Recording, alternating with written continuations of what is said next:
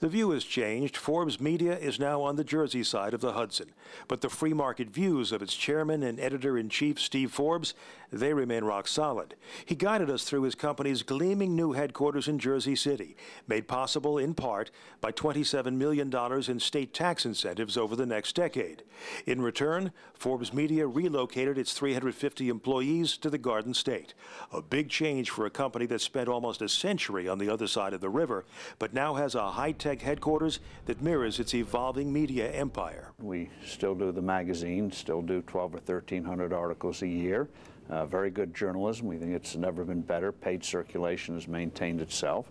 But on the content creation side, on the website, we now have 1,500 contracted contributors, people who do submit copy.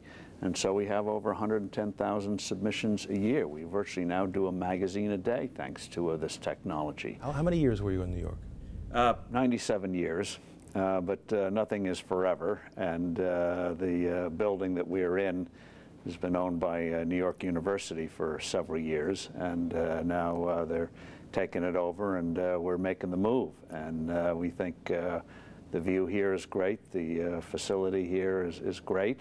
Totally opposite of what we had in the old building, but if you're going to make a change, you might as well go all the way. Well, you're a Jersey guy. Yes. A lot of businesses leave New York and go someplace else. What attracted you to this location? Well, New Jersey has very good incentives. I think the governor has been very serious about trying to change the environment, which deteriorated very sharply in the last 10 or 15 years. And while there's still a lot more to go, I think the intent is there. And that's the nice thing about having 50 states in this country. You just look around, what's working and what isn't. Having lived in New Jersey my entire life, I think it's a state that, as we all know, gets no respect. But if you visit the thing, people are always astonished. I didn't know there was anything but concrete here. How would you characterize the U.S. economy right now? The U.S. economy is doing better, but let's put it in perspective. We're supposedly in the 6th year of a recovery.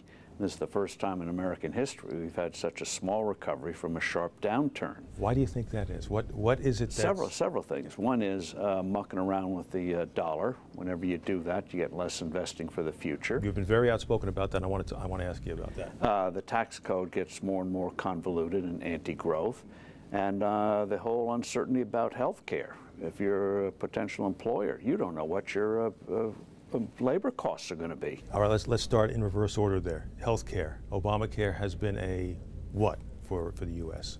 It's been a disaster. It was one thing to try to deal with people who are uninsured, but that didn't mean the government had to muck up and convolute and overturn the whole healthcare system. Let me ask you about taxes. Obviously, back in '96, when I was covering your presidential campaign, the flat tax became your mantra. It put you, I mean, you came out of the Midwest roaring on the cover of all the news magazines at the time as well. You'd like to see that? I think we're going to see something very exciting happen in 2016. First of all, today, among Democrats and Republicans, there's a consensus we have to reform our business tax code, which is now one of the worst in the world. And if the president was serious, he could get an agreement on that in a matter of months. We'll see if he is after the turn of the year. On the personal side, I think you're going to see several candidates running for president in 2016 are going to advocate their versions of the flat tax. The first thing that you mentioned when we started down this road was the dollar.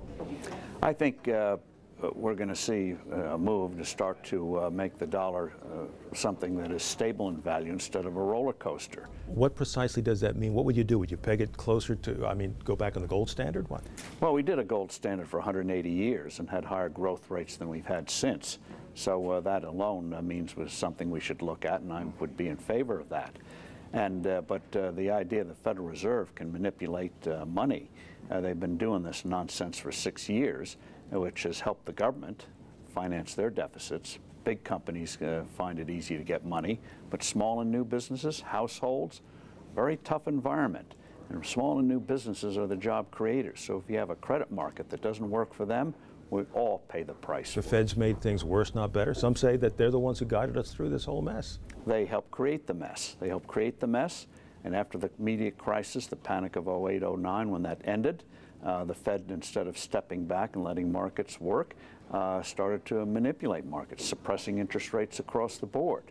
That was great for government, But for small businesses, if a lender doesn't know what the real cost of lending you money is going to be, you're going to get less lending or more onerous conditions. And the Fed hasn't connected the dots yet. You ran for president as a Republican. Do you think that only the Republicans will be capable of implementing the kind of ideas that you're talking about? Or could a bipartisan government, could a Democratic government do it? I've seen no potential Democratic candidates who have this kind of pro-growth program. They seem to have forgotten John F. Kennedy, who ran on getting America moving again, including major cuts in taxation. As I said, I covered you when you ran for president.